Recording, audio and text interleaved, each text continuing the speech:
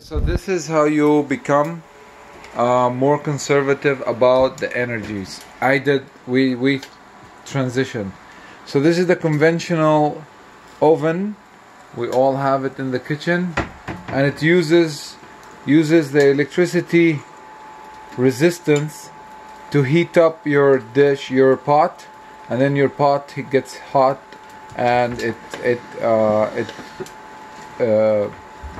heats up the oil or the water, or boils the water, or whatever that stuff. This technology, I don't know what they're using honestly, but it's amazing, and you can save energy with it. And then you could cook on one side eggs, and on the other side you could fry whatever you need. Do you need to turn these around or no? Yeah, see, we just need to watch them. We can take these out now.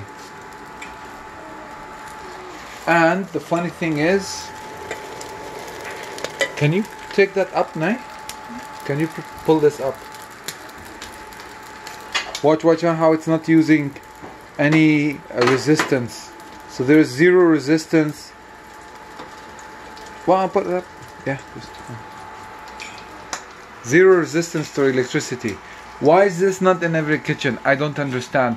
This probably consumes a lot less electricity than the conventional old school. I might take this to China if it's not copyrighted.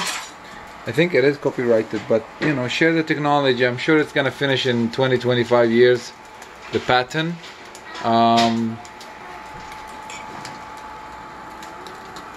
Yeah, I like this one. Which one do you like, Nai? Do you like the idea of this? Because there is no heat. You could, ouch, this one's hot. So this is hot. Can you move it? Move it out? Ouch. So this one, nothing. I mean, it's warm because of the. Can you pull that dish up?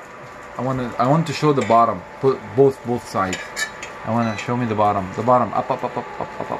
So to use this technology, that with that, produces heat, but I bet you it consumes a lot less. I will measure it. We'll see. We'll find a way to measure how much electricity it consumes.